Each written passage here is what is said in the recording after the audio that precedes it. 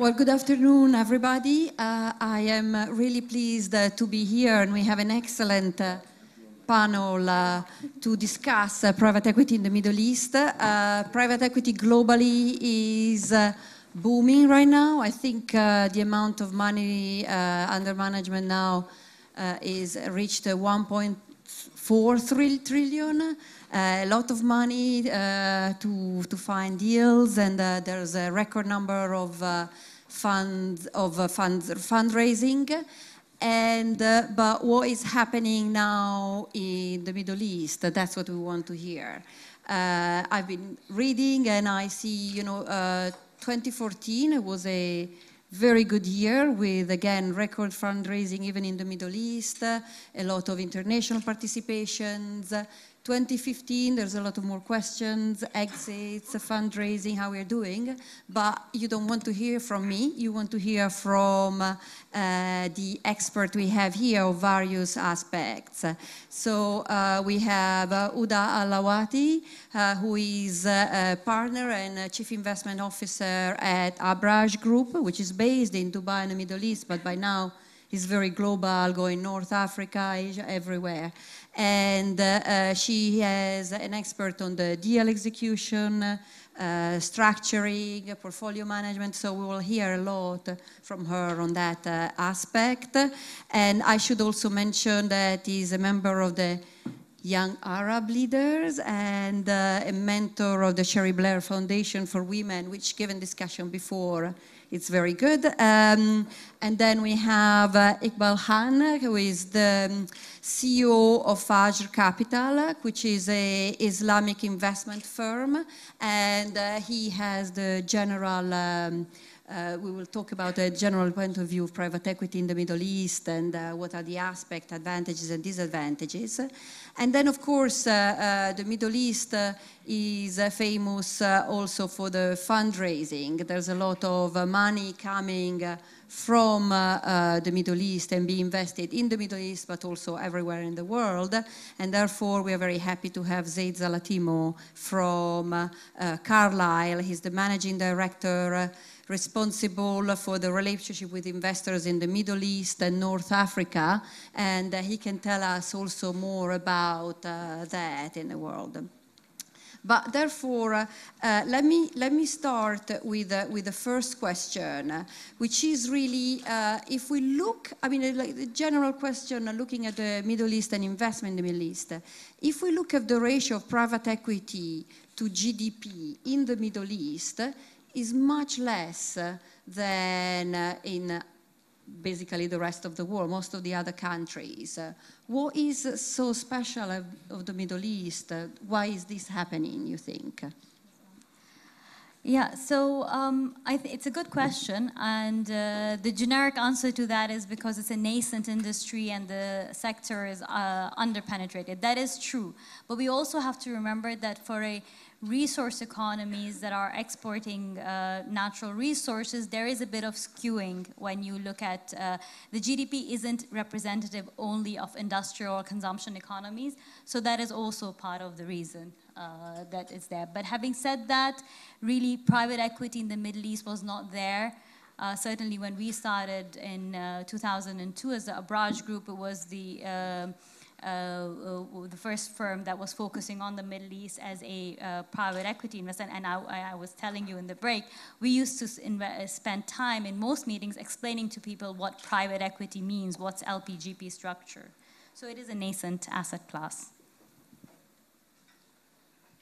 The Islamic private equity business started much earlier, but had a false start when in the 70s, when Islamic finance started.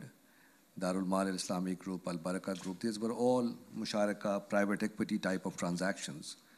But what they found was that the governance framework and the asset management capabilities around people was not there. The legal framework was not there. So as they set up these private equity or musharaka investment opportunities in billions of dollars, they had a very bad experience. So they shifted to the financing mode. And out of that experience, the Islamic banking industry grew. and Islamic private equity business lagged behind. But apart from what Huda said about the general economy and the general status of the governance and the legal framework within the Middle East was lacking. And as it has evolved, now you find more and more private equity transactions happening, and clearly Abraaj, led by Arif Naqvi, paved the way on which other institutions like ourselves have benefited and followed the way. So there is a lot of momentum going forward now. And I expect Islamic private equity to be a very big growth area in the future. If I can just, my view on private equity in the region, and one reason why perhaps the private equity to GDP is lower in the Middle East and other regions, is that you have a number of family groups that have surplus capital. And if you have family groups that have surplus capital, they don't need to sell their businesses. So that makes it difficult for a private equity firm to come into an economy and buy businesses from families who don't need your capital. Okay, so this is setting up, this is private equity now, and now thinking about going into the future, what are the major trends you see and what impact are going to have on the private equity in the area? Shall I start? Yes, with you again. And then. So obviously we've seen a very steep development curve. We've seen a lot of managers come. We've also seen a lot of managers go. I think in the hype of 2007, 2008, that was a peak in fundraising in Middle East. I think between the 2 years, you had some $9 billion raised, if not more. And then there was a crash, and you saw a lot of nascent names disappear. But some lasted through that downturn, continued to do deals. And we had a lot more managers come in and do a lot of deals, including Fajr, which has really, accelerated its growth since inception. So we have had, we've had a lot of growth, and then we've had, on the other hand, people go through the cycles. So not just fundraising, origination, and execution, but also portfolio management and exits. And I think the fact that we have demonstrated the cycle has established this as an asset class much more strongly, and therefore the outlook for it as from being something that is almost experimental or new is changed to something that is more on the growth path, very firmly. There are the opportunity, His Excellency in the morning talked about the shoe example, seller example. So I think that there is a lot of opportunity because of the nascent, still the low level of penetration, the family businesses that have not yet accessed it. So we see a lot. I mean, I'm sure you have more, we have more detailed discussions around that, but I think the outlook is overall good, but there is, there's cyclicality in economies, and we're going through some cycles, and I think as institutional PE investors, that for us is a buying opportunity. And what about the Islamic private equity? Is the trend the same? Is it different? Sure. So I think just coming back to the general trends, yes. Firstly, governments are realizing that they have to be referees and umpires, not players, which means that the time for PFI in a very focused manner has come. And the current decline in oil prices and the budgetary pressures is leading towards more PFI types of investments. And therefore, we see huge opportunities in infrastructure. We have an infrastructure fund which is fully invested, and we are doing a second infrastructure fund. So we think that asset management in the real economy, from an Islamic perspective, linked to that will be another very big growth opportunity. The third trend, which I think from a regional perspective, is the current dislocation of political risk, oil prices, is creating a huge amount of turmoil and uncertainty, which is really leading to lots of opportunities. There are people who feel uncertain, therefore they want to sell their businesses. There are people who have built their businesses, and now these businesses are at a stage where they want to realize value. So all in all, we think that the region will have a greater amount of private capital coming into it. and the region will be opening up because that is the only way to continue to grow the economies. No, I'm going to ask you a different trend, which is in fundraising. How do you see that evolving in the area?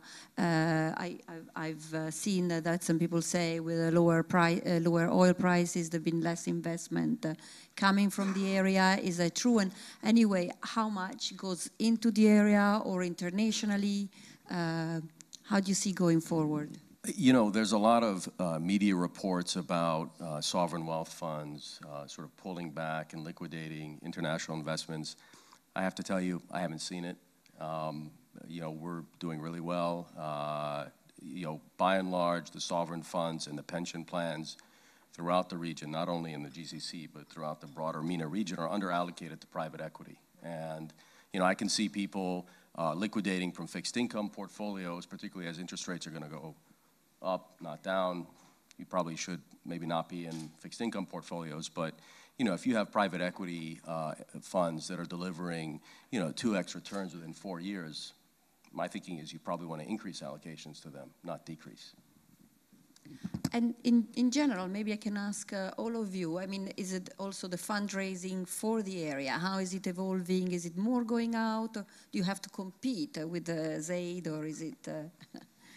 We always have to compete for capital. Look, I think there is an increase. So from a fundraising perspective, the turmoil that we're all talking about is obviously relevant because people read headlines and they look at the risk. So from an asset class, private equity, having gone through the cycle, is become more established. But from the two sets of investors, the regional investors and then the foreign investors investing into the region. We've seen a lot, we've increased fundraising from the international investor base actually. Across Middle East and Africa, we raised about $1.5 billion, we closed this year. So we have had success in doing that. But what we see is increased focus on what parts of the region you're focusing on, because really it's not right to paint the entire region with a broad brush. The local knowledge, the knowledge of pockets of opportunity, and at the end of the day, the specific company and the micro opportunity, the counterparty risk, that's what it drives returns at the end of the day. So investors the institutional investors are very focused on that. We do see some retrenching from certain investors who are on the fence anyway about it. I think for them it has been more difficult.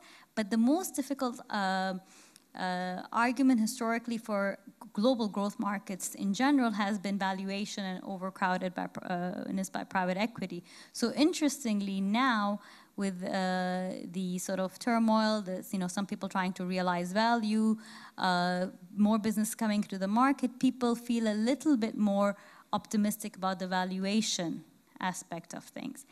On top of that, from a GCC perspective, there is the oil market impact, which makes people ask questions around, well, what's going to happen to the economies and how prolonged will the downturn be? But the reality is that is putting the government's focus onto private sector, reform, investment laws, and that in turn creates an opportunity. Plus, it means that you're investing, because of some of the things that IMF has said, for example, about the sustainability of the pegs as well. The currency risk in the GCC context in itself is one that is from the global growth markets, which are growing at higher than the developed markets, right, one of the safe havens. So that helps with the turmoil. But you have to be very careful about, well, we're not today, for example, investing in Syria. And that's not something foreseeable. And people need to understand what are the implications of those markets and how we are addressing them. Iqbal, do you want to? Sure. I think that if you are an Abraaj or a Carlyle or a KKR or Blackstone, and you have your track record backing you up, fundraising, in fact, is not at all difficult. What's happening now in fundraising? What's happening in fundraising? No, because if you have a track record, it helps.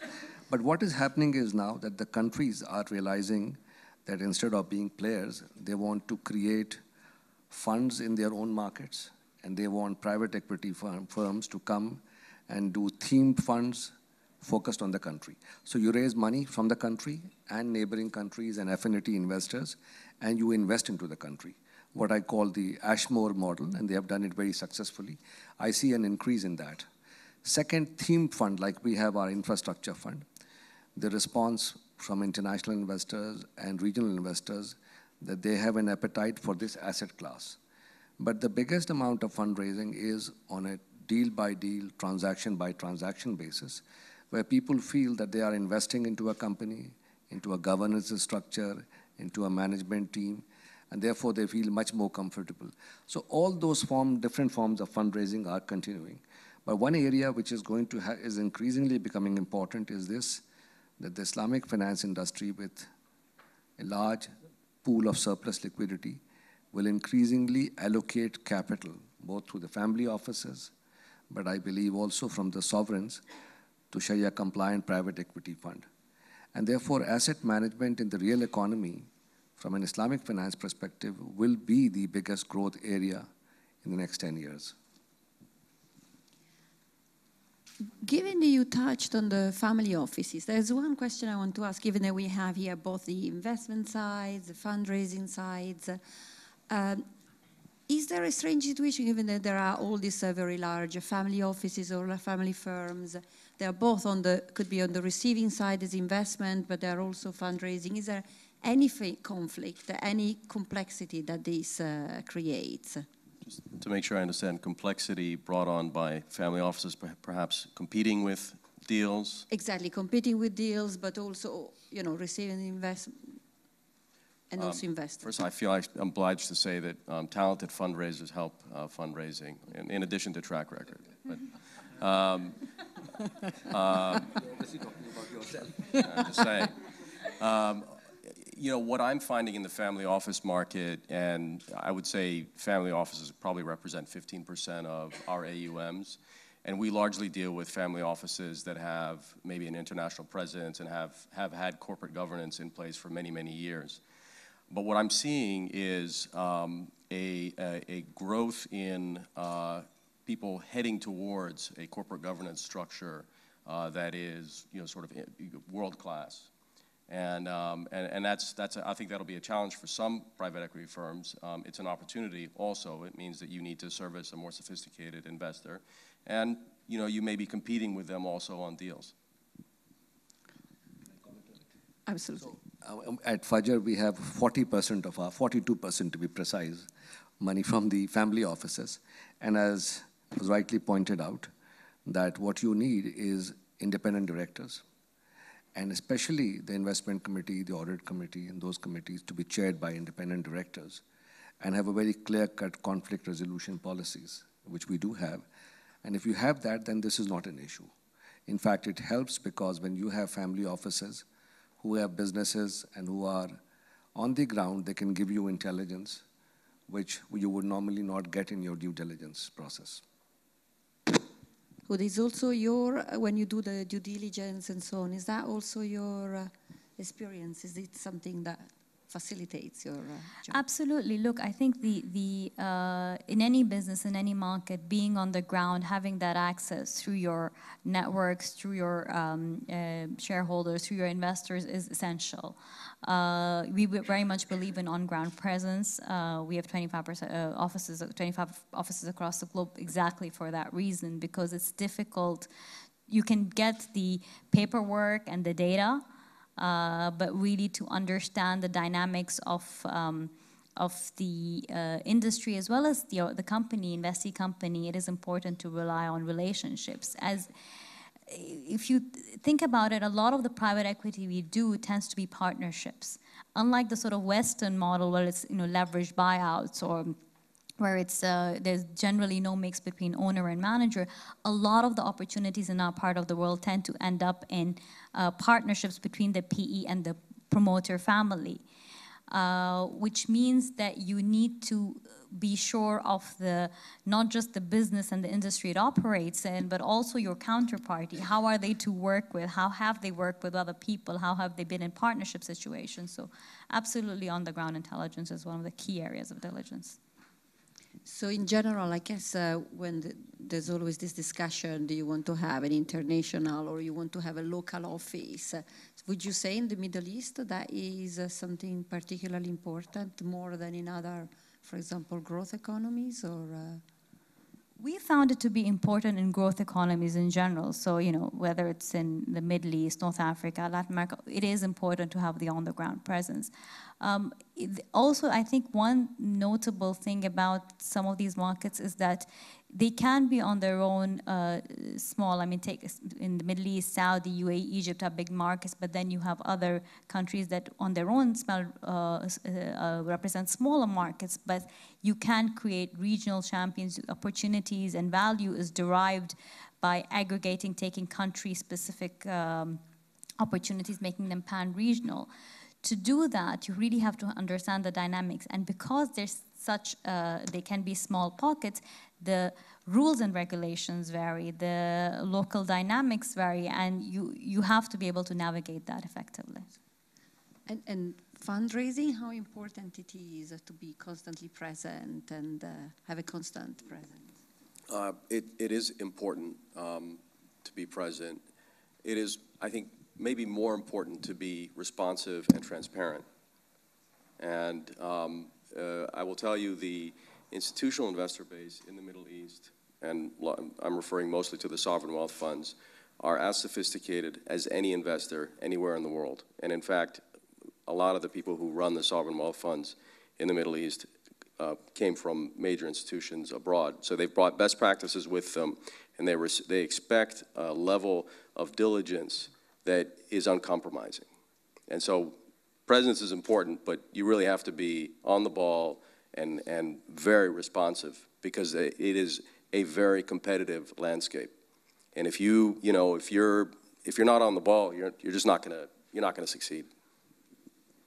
Now, Iqbal, I want to come back to something you mentioned before and explore a bit more. You were talking about private capital, government spending, private capital entering. Now, this possibility of private capital partnering with the government, what do you think is the impact? I mean, how is that going to evolve? What are the effects of that looking forward? I think historically, when the Middle Eastern countries became independent, we, by and large, chose a larger role for the government because we wanted to create an enabling infrastructure, which I believe was the right thing for that time. But now, increasingly, there is a realization that the government have to be referees and umpires, and if they have to play with the private sector, not against the private sector. So I believe that the governments will embrace PFI as an initiative, so we'll find more public-private partnership. I believe the governments will create funds in which they will invest and invite other investors, affinity investors, partner investors to invest into those funds and have them managed by world-class private equity operators in themed funds. For example, they want to develop SME, they can come to Abraaj and say, you've got an experience in so many countries. Here is a pot of money, implement your SME strategy in my country. So I see this kind of an SME, venture capital, infrastructure, funds increasingly taking place across the Islamic world and across the Middle East. The decline in oil prices is really something which has opened up people's mind, and I think social media is putting huge pressure, and there is a realization that the younger population in the Middle East, which will be coming to get jobs, have to be turned around to be not just job seekers, but job creators. And you can only do that if you have a concerted strategy. So policy change, proactive allocation of funds to a whole range of asset classes, including infrastructure, SMEs, private equity, venture capital. But part of the deal would be that invest into our country. And that, when it's done by the private sector, will be a better return on the investment by the governments, Because we have seen many mega, big projects run by the government, owned by the government, later on being restructured. And there are very few good examples of success in this area. So the governments are changing their position in this regard. Do you want to add, or I can? Maybe just an example to illustrate that. I was recently contacted by one of the world-class consultants on a mandate by government, Ministry of Labor plus Ministry of Finance jointly, which wanted to understand how can we increase private sector participation in the economy. This is an oil-rich economy, and they wanted to really understand the problems. And the level of questioning, I have participated in this sort of exercise in the past, and what I realized from the level of questioning is that they have begun to understand the issues very well. They are, with the pressure of the oil prices and realizing that, that there is a limit to how much they can do, there is a real commitment to make this happen. And most importantly, there is engagement, even at the level of strategy, directly with the private sector to get the feedback. There's a lot to be seen in the execution. But we can, I think that there is a real commitment there. And if we want to expand the private sector in a way, then very important is market liberalization, right? That is very important. And this is going on right now, I think, in the Middle East, including the opening of the Saudi stock market to foreign investors. Do you see more of that happening, more of a pressure coming from private equity or coming from the government to liberalize, to give space to the private capital? So the governments, as I said earlier, have realized that the old approach will not work. And time is ticking, and there is a huge amount of pressure on the leadership to bring about a transformation of the economies. So the governments are embarked on this journey to change the rules, regulations, and create an enabling framework. Just to give you an example, in Saudi Arabia, only recently they have started codifying and collecting the judgments of the various judges across the kingdom. And this database is now made available to judges across Saudi Arabia. So when they look at a case, they can decide on case precedent. And that is leading to faster decision-making in the courts. That is leading to a greater realization that there is a respect for the rule of law, which was always there, but if it was not codified, they could not do it. So there is a whole change of policy measures, which is being driven by the urgency of the situation, as we talked before. Well, that is, thank you very much. I'm just being told that we are running a bit out of time, so there's no time, unfortunately, for a Q&A. Maybe I just want one last question about how sophisticated are the investors when they choose to private equity investing abroad? How do they think about structuring their portfolio? And then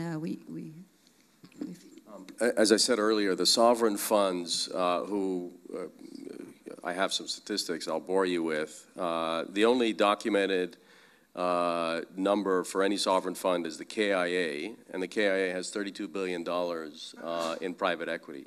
So if you extrapolate from KIA to the other sovereign funds, I think the number is probably around $150 billion in private equity investments from sovereign funds in the region. I think the total region, fund commitments from the region, institutional plus private clients, I think the number is probably around $200 to $250 billion. And what I'll say is, yes, the sovereigns are very sophisticated. They play at international standards. The pension fund market is, on the institutional side, the highest growth areas, because pension plans, not only in the GCC but across the Middle East, used to be used to support local stock markets and real estate investments. Now they're diversifying into all other asset classes, and they will eventually reach the sort of 10% target of private equity that most pension plans have. On the family office side, We are seeing a growing number of family offices, as I said earlier, moving into having proper corporate governance, having, empowered people at the helm who can make decisions and report to a family board, as opposed to having a family member make sort of tactical investment decisions, which I think was the old model. Thank you very much. I want to stress, it's always interesting to talking to people, on the ground and live there, because I think the perspective I'm getting from this panel is actually much more optimistic. It is like declining of prices, turmoil as actually more as an opportunity. So I'm glad we finish on this positive note and sophisticated investors. But please join me in thanking the panelists for a very informative session.